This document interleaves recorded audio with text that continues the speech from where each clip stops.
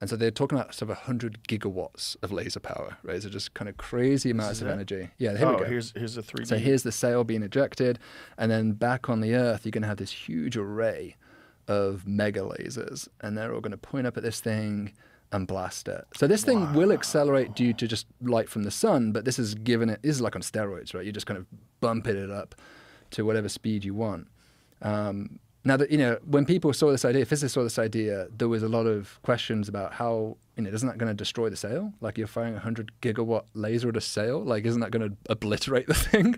So this thing has to be outrageously shiny to avoid burning up in the beam.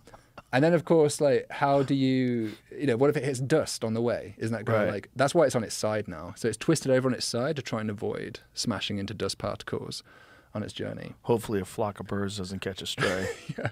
And here it comes into Proxima Centauri, into the Alpha Centauri system.